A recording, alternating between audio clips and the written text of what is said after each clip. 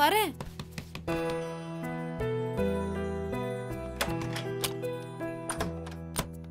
ஏய் தூங்கு முஞ்சி. Good morning.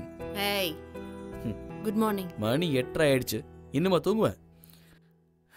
Night தூங்க லேட் ஆயிடுச்சு. இந்த காஃபி இதை குடிச்சு முடிச்சுட்டு உடனே கீழே வா. ஒரு விஷயம் சொல்றேன். Okay okay.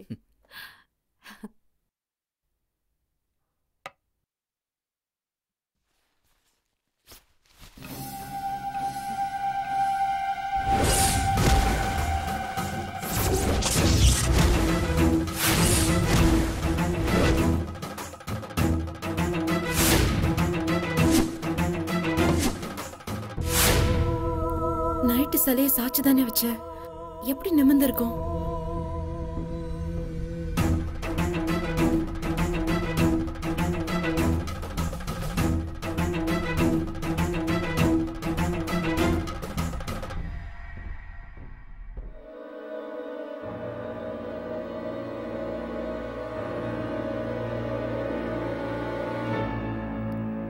விக்கி, ம் நீ என் ரூமுக்கு வந்தியா? இப்போதான் உனக்கு காஃபி கொடுத்துட்டு வந்து உட்காந்தேன். இப்ப இல்ல, அதுக்கும் முன்னாடி. இல்லையே, ஏன்? ஆண்டி, என்னம்மா? நைட்டு நீங்க வந்துட்டு போனதுக்கு அப்புறம் மறுபடியும் என் ரூமுக்கு வந்தீங்களா? இல்லையேம்மா. ஏன் கேக்குற? என்னாச்சு பிரியா? ரூம்ல ஏதாவது காணுமா? இல்ல விக்கி, நைட்டு நான் தூங்கும்போது சிலையை சாய்ச்சி வச்சிருந்தேன். இப்ப நான் எழுந்து பாக்குறேன், சிலை நேரா இருக்கு. யார் பண்ணிருப்பா? இவ்வளவுதானா?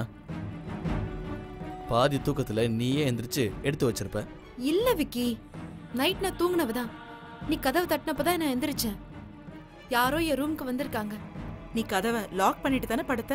ஆமா ஆண்டி, அது நல்லா ஞாபகம் இருக்கு. இப்ப கூட நான் தான் கதவு திறந்தேன். அப்படின்னா வேற யாரும் ஒரு ரூமுக்கு வரதுக்கு வாய்ப்பே இல்லல்ல? ஆமா இல்ல? அப்புறம் எப்படி? விக்கி சொன்ன மாதிரி நீயே கூட எடுத்து வச்சிருப்பமா? இல்ல ஆண்டி, எனக்கு நல்லா ஞாபகம் இருக்கு. சிலையை நான் சாய்ச்சுதான் வச்சேன். தூங்குறதுக்கு முன்னாடி கூட நான் பார்த்தனே. அப்புறம் எப்படி? சிலை என்ன தானா எழுந்து நின்றுடுச்சா? நம்பிக்கை இல்லைன்னா வந்து பாரு, வா. போ. ம் வா. இங்கதான்.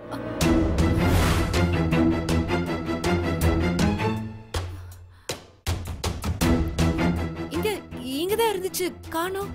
உனக்கு என்ன ஆச்சு? இல்ல விக்கி, இங்கதான் இருந்துச்சு. இப்பதான் நான் பார்த்தேன். அதுக்குள்ள எங்க போயிருக்கோம்? சிலை எங்கேயும் போல. அங்க பாரு.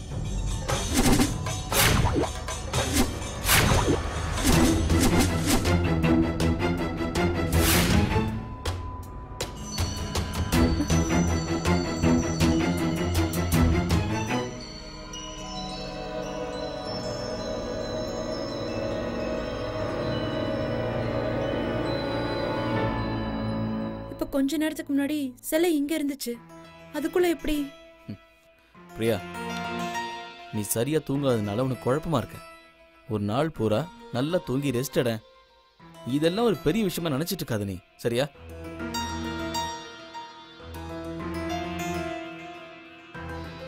ஆமாம்மா, புது இடம் பாரு. கொஞ்சம் ரெஸ்ட் எடுத்தா எல்லாம் சரியா போயிடும். நீ தேவையில்லாம மனசை போட்டு குழப்பிக்காத. இன்னைக்கு வெளியில எங்கேயும் போக வேண்டாம். டிஃபன் எடுத்து வைக்கிறேன், வந்து சாப்பிடுவா.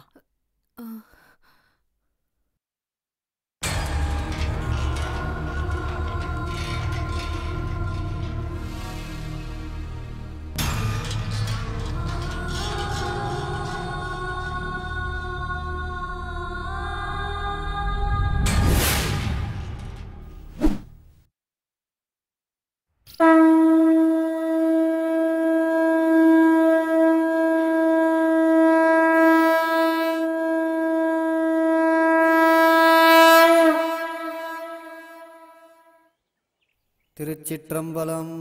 ஓம் நமச்சிவாய.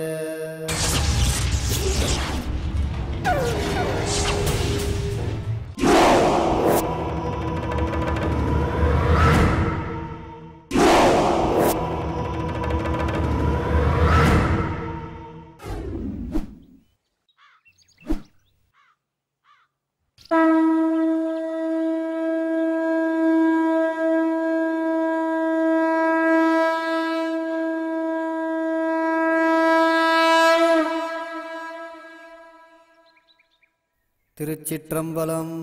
ஓம் நமச்சிவாய.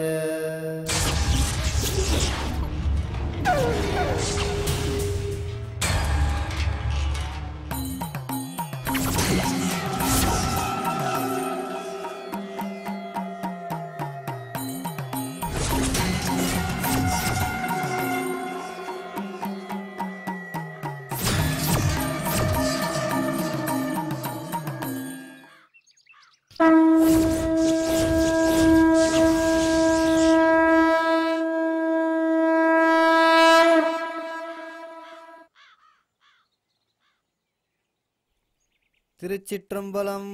ஓம் நமச்சிவாய. இருங்க சாமி வரேன்.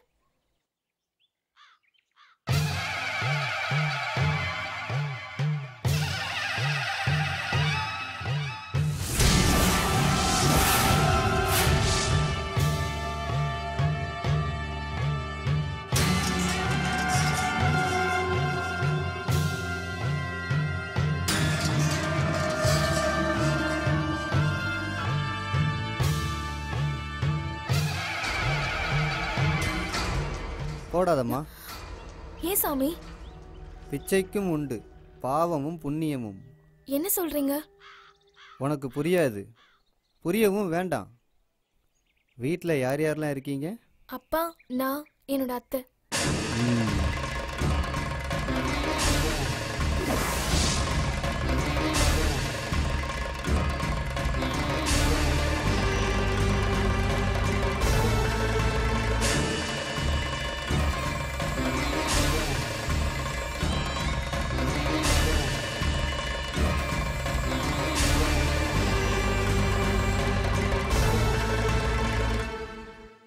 உன் பேர் என்னம்மா? காயத்ரி. வீட்டில் உன் கல்யாணத்துக்கு மாப்பிள்ளை பார்க்குறாங்கல்ல? ஏன் சாமி, ஏன் கேட்குறீங்க? சொல்கிறேன். நாளைக்கு இதே நேரத்துக்கு உன்கிட்ட ஒரு பொருள் தருவேன். அதை யார் கண்ணுக்கும் படாமல் பத்திரமா உன் முந்தானையில் முடிச்சு வச்சுக்கணும். இந்த விஷயம் வேற யாருக்கும் தெரியக்கூடாது.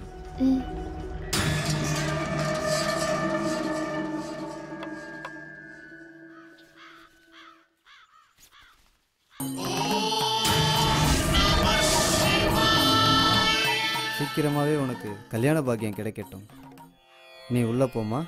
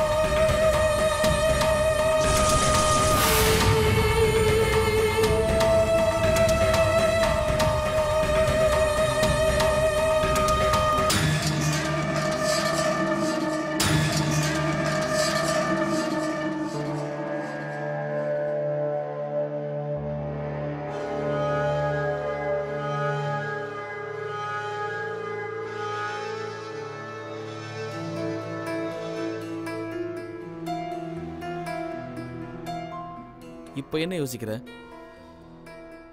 இல்ல விக்னேஷ், எனக்கு ஏற்பட்டது ஜெட்லாகா இருந்தாலும் அவ்வளவு ஈஸியா இதனால ஒத்துக்க முடியாது. இது வேற.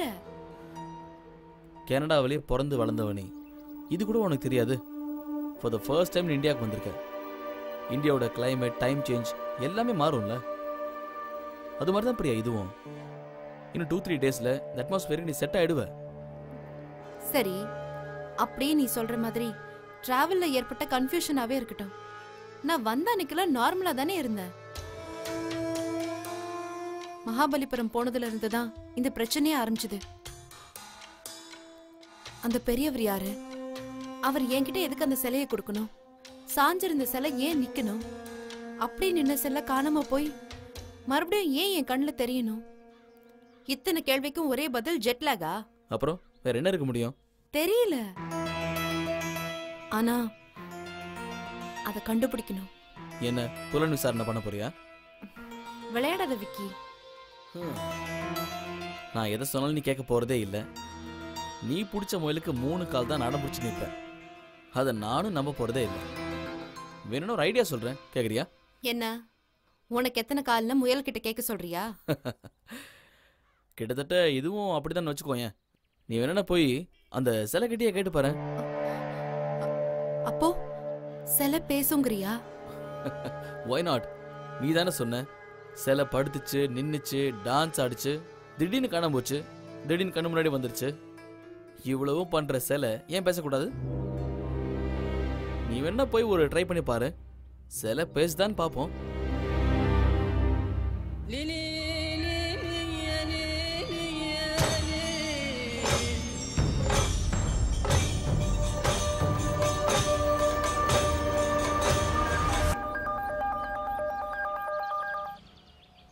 Hello sir. ஓகே சார், நான் வரேன் சார், கண்டிப்பாக வரேன் sir. Thank you sir.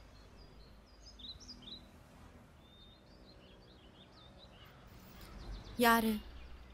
Professor Karthikeyan. அந்த சிலையில் இருக்கிற எழுத்தை நீ தெரிஞ்சுக்கணும்னு சொன்னல, அது விஷயமா தான் வர சொல்லியிருக்காரு. போலாமா?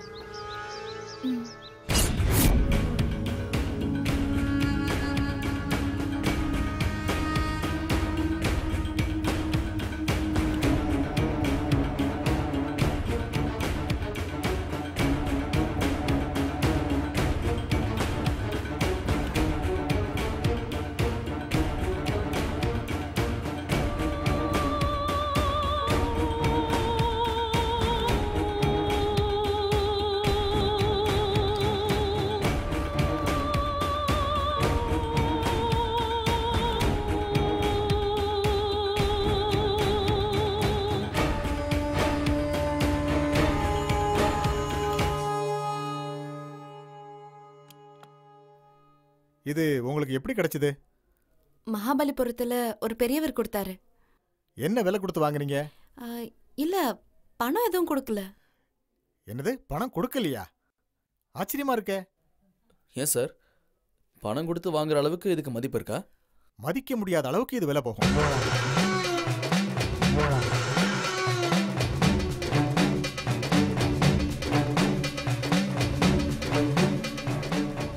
சாதாரணமா வித்தாலும் கூட பல லட்சங்களை தாண்டும்.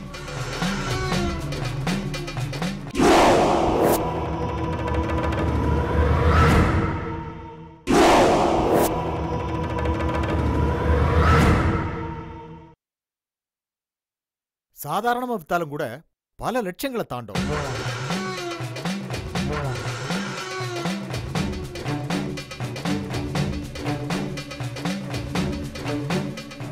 அப்படி என்ன இந்த சிலையில இருக்கு? இதோட வேலைப்பாடு, கலைநயம், இது எல்லாத்தையும் தாண்டி இதனுடைய பழமை. கிட்டத்தட்ட பல ஆயிரம் வருஷங்களுக்கு முன்னாடி செய்யப்பட்டதா இருக்கலாம். செய்யப்பட்டதுங்கிறத விட இது தானாகவே உருவானதுங்கிறது தான் சரியா இருக்கும். அந்த அளவுக்கு இதனுடைய பெர்ஃபெக்ஷன் அமைஞ்சிருக்கு. இத போய் சும்மா கொடுத்தாங்கன்னு சொன்னா என்னால நம்பவே முடியலையே. எனக்கும் அதே குழப்பம்தான் சார். இந்த சிலையோட ஹிஸ்டரி என்னவா இருக்கும்? இதுல இருக்கிற எழுத்து எதை குறிக்குதுன்னு சொல்ல முடியுமா? என்னால இப்போதைக்கு தெளிவா சொல்ல முடியாது. ஏன்னா இப்படி ஒரு அற்புதமான சிலைய நானே இப்பதான் பார்க்கிறேன். இதுல இருக்கிற எழுத்து பழங்காலத்தை சேர்ந்ததா இருக்கலாம்.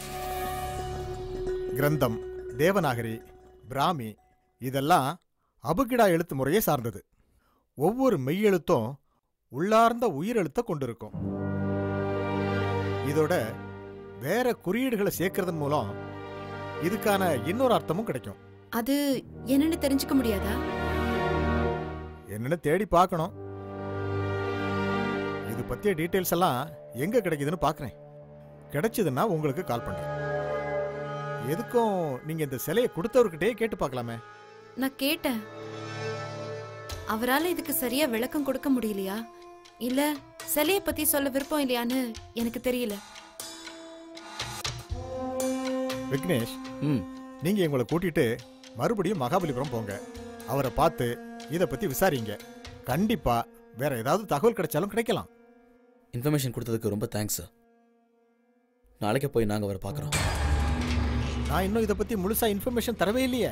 அதான் உண்மை. கிடைக்கும். கிடைச்சதுன்னா உங்களுக்கு கால் பண்றேன். Okay, thank you sir. அப்போ நாங்கள் கிளம்புறோம். போயிட்டு வாங்க. வரோம்.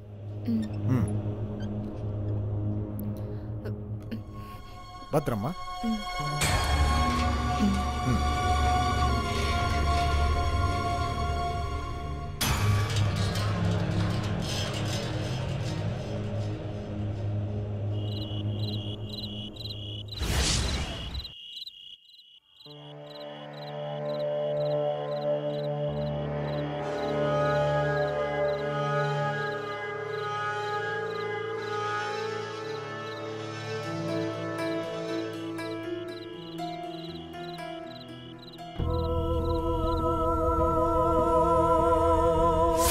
நீ தானே சொன்ன சிலை படுத்துச்சு, நின்றுச்சு, டான்ஸ் ஆடிச்சு, திடீர்னு காணாம போச்சு, திடீர்னு கண்ணு முன்னாடி வந்துடுச்சு.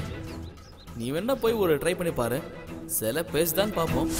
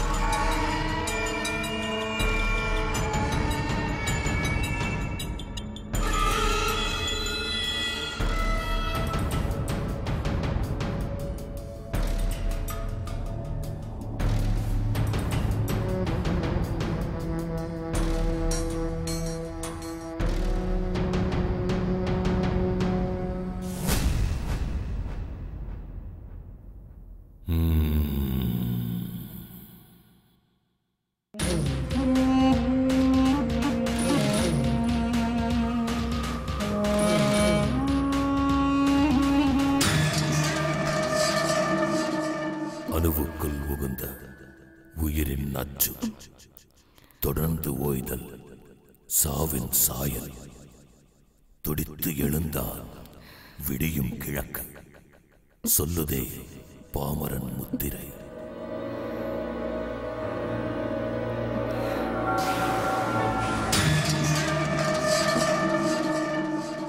அணுவுக்குள் உகுந்த உயிரின் நச்சு, தொடர்ந்து ஓய்தல் சாவின் சாயல், துடித்து எழுந்தால் விடியும் கிழக்கு, சொல்லுதே பாமரன் முத்திரை.